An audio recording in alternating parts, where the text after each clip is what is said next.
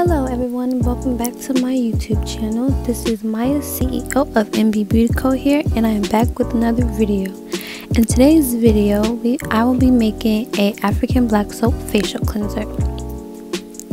Right now you see me pouring in the liquid African black soap, and I used about 8 ounces of this. This recipe is actually quite easy to make and only takes a few ingredients. In the next clip, you will see me pouring in the distilled water, and you can't really see it, but here I'm pouring the distilled water, and I also use 8 ounces of this as well.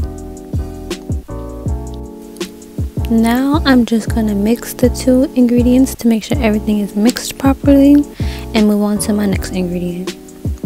Now I'm adding the castor oil, and I use 1/8 cup of this, and I will link in the description everything I used and how much of everything, so you guys know how much to make. And if you want to make more or less, just do the calculations and add and take away whatever amount you need to make however much you want. But this made about 7.5 bottles, so if you have more, add more of this. If you want to make less of this. Here I'm just mixing everything again to make sure everything is mixed properly, and then you have to add your preservative because you never know what might get into it. Now I'm just twisting up my syringe, opening it up to suck up all the products to make it easier to distribute into my bottles. And like I said, this made about 7.5 bottles full, so do it that if you will. But here I'm just distributing everything in there, and make sure you don't fill it all the way up to the top, so that once you put the caps on, you avoid the risk of overflowing your container. You'll see me do that mistake later on in the video. So to avoid that, just make sure you're seeing how much you're adding so that you don't overflow it once you put the cap on.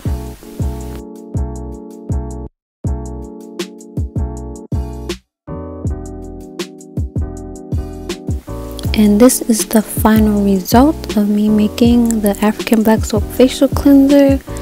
And now I'm just gonna screw the tops on, and I will also link down below some similar containers that you can find. I'm not gonna link my exact ones because I did my research to find these, but I will link some similar ones that you guys can use for yourself or your small business. And here you will see me where I waste some, but it was an easy cleanup.